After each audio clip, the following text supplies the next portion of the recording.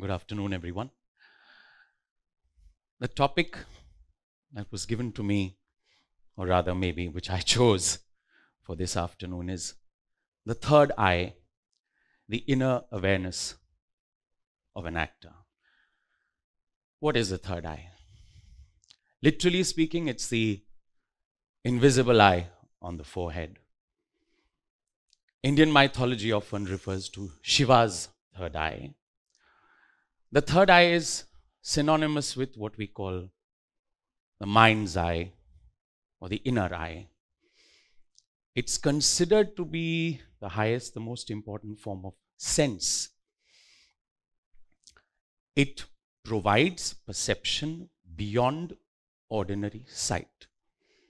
And maybe if you Google it, there's one line that struck me. It helps you to think clearly, see clearly, not look, see clearly, and helps you to solve mental blockages, if at all.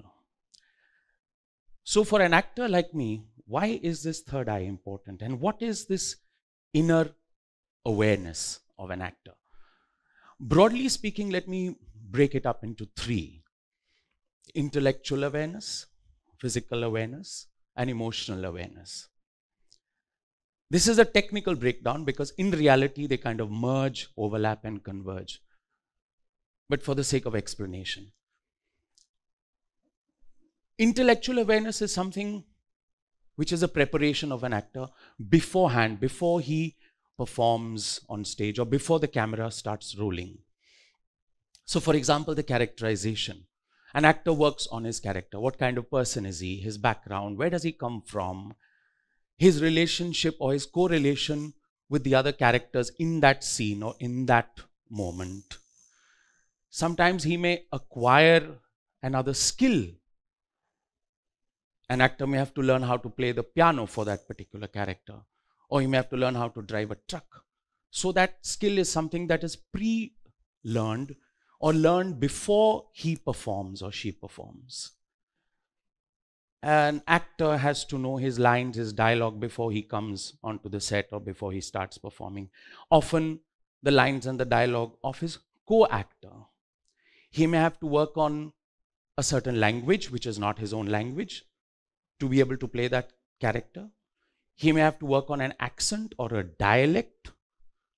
So all these are intellectual awarenesses of an actor, which he has to know beforehand, before he performs.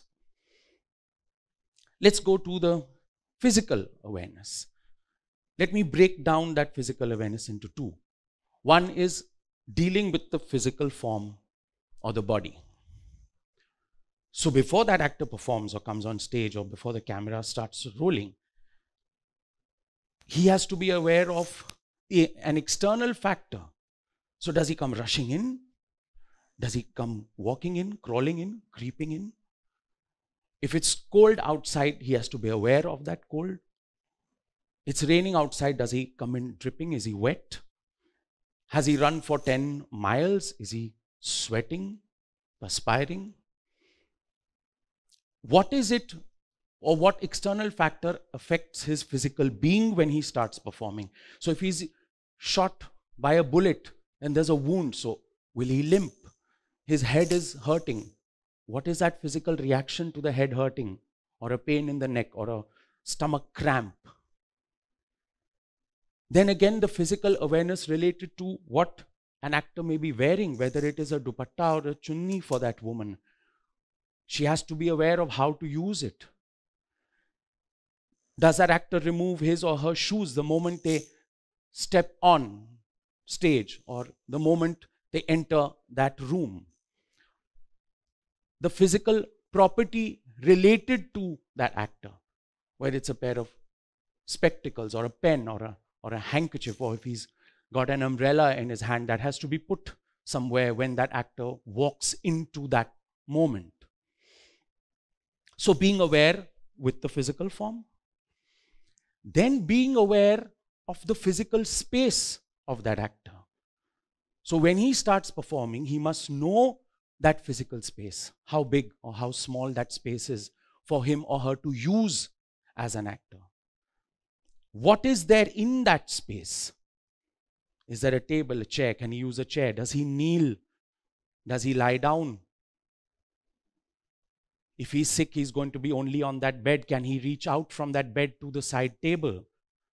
Is there a fridge there? Is the physical properties around for him to use as a glass of water? Is he searching for a gun? Does he know that the gun is in the second drawer? Or is he going to go searching for all the drawers, but he has to be aware of it that finally it's in drawer number 3. So the physical property. Physical markings that the actor has to be aware of. On a technical level, he has to know that there are marks there for him to stand or kneel at a particular spot to be able to take the light so that the audience or that camera can see his face.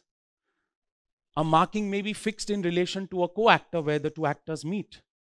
Otherwise, we will not see that they met, at least on camera. That marking which is physical may be there for dramatic effect. The director may say, I want you to come and stand here and give this speech from here because I'm going to have this thermocol shower on you. So that mark for that actor, then physically that mark becomes important. The physical awareness of sound. So if you're on stage, you know there's a sound effect coming, or there's a shout or a scream from afar. Awareness of that sound outside. If there's a music cue that is going to play, or an actor may be told that you need to keep quiet. I need that silence for 10 seconds because there's music that's going to come there. Or the music is going to play and the actor has to speak over it, means then he has to be louder to be able to be heard over that level of music, at least on stage. So awareness of the music, of sound, of silence. The physical awareness on stage, what we call as a fourth wall. You, the audience, that's a fourth wall. So the actor may be looking at you, but he's not meant to see you because this fourth wall is the window. He's actually looking at the garden or the trees outside. He needs to be aware of that. For the visual medium, he needs to be aware of the camera. He has to be physically aware of the camera without make it seeming to us that he is aware. That position of the camera is important because in relation to that, the focus marks are there for the focus puller to make sure that we see that actor in focus. Physical awareness of all this. The physical awareness, these levels of physical awareness and these levels of intellectual awareness then converge into what I may term, for the sake of explanation, is emotional awareness. What is the mood of that actor? How does he react? What is his state of mind? And using these various awareness levels of physical awareness and intellectual awareness, he or she stimulates his emotional responses which act as a catalyst for that actor's instinct or gut. And that in turn helps to open the window of that third eye. Let me give you an example to explain this whole thing in a nutshell. Let's say this actor has to walk into a room. It's dark, it's winter, it's very cold. And he has just been told that he's got this promotion, which he's been waiting for months and months. So he runs into the room, throws his cap, his muffler, his coat. There's a file and folder in his hand. And in his blissful state of mind, he throws the file. All the papers scatter. But these papers are important because they deal with his promotion. So he has to gather them up. So he has to go to the left where the table is there. There's a lamp there. He has to put that lamp on, find all those papers. Then he has to take it back to that table where the lamp is, at a mark where the light catches his face, so I can see him smiling happily there. He opens that folder, kisses those papers, and suddenly his phone rings. We don't know. Something has been said to him on the phone. His expression changes. Smile drops. He takes that folder, goes to the edge of the bed, and sits in such a position which has been told to him so that he can be seen by the audience, or if it's a camera, then in a particular angle. Tilts his face in a certain angle that the camera can see his eyes. He holds that moment for 5 seconds as per the instruction of the director. He looks at that folder again, those pages, slowly removes those pages, tears them into bits. But he has to be careful where he throws those pieces of paper because they have to be seen by the audience or caught on camera. He stands up, screams, yells out the line that he heard the interviewer speak in a particular dialect, picks up his coat, knocks the lamp off, darkness, and slowly walks out. All this in 2 minutes. So what is that actor doing? For himself, he has created or made himself aware at so many levels. Intellectually, based on what his character is, considering it's winter, it's cold and all that which I mentioned. He has to understand the physical space and those marks there. Where that corner of the bed is, how his face has to be tilted. He has to be aware of that file and those papers. He has to be aware of that lamp and that light. He has to know when he has to stand up after he has torn those sheets into shreds. He has to know the dialect of that interviewer when he screams that line out. So he is operating on so many various levels of concentration. His energies are so focused to allow himself to see clearly by opening that third eye, to be able to reach out to you as an audience or to that camera. Now, for you as an audience or for any viewer, you or the naked eye will not be able to tell these levels of awareness. Yes, you will see the physicality. This actor, he's limping, he's been hurt. The actor is not hurt, but the character is. So that is discernible. But the other levels of awareness, whether it's the preparation of an actor or all that the actor has to keep in mind in order to convey to you as a viewer to make that scene or that moment work, is not something discernible. That is that concentration or those energies focused or that attempt to open the mind's eye, which the actor has to be aware of. And it's not that it's just applicable to an actor, it's applicable to anyone, anywhere. For an actor, you may see a scene and say, something, it didn't work. But what happened? Was the concentration powers of the actor kind of not working? Was there not a synergy of those awareness levels?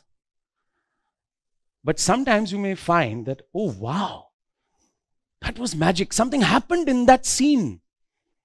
So what is that wow factor, that magic? In most cases, it's the awareness level of that actor when he has performed that scene or that moment at that time that has created that magic. And more often than not, that actor has been able to, for himself or herself, open the window of that third eye through his mind from within.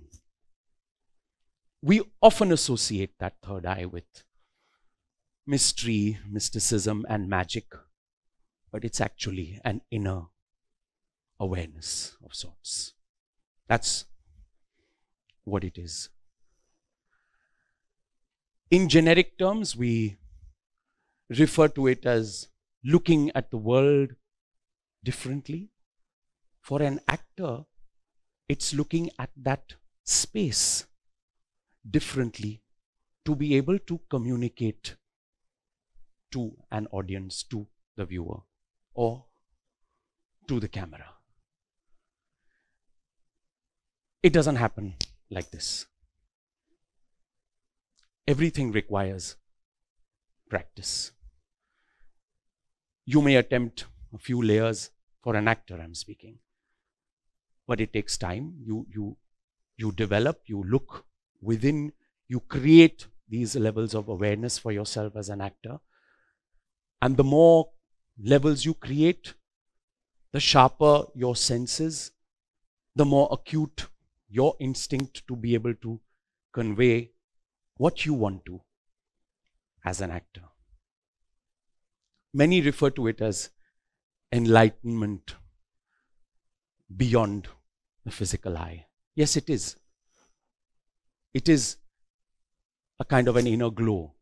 For me as an actor, we yearn to try to achieve those highs, as many as we can, of those various levels of awareness, if I may say so. And that's why I'm using the term inner awareness of an actor.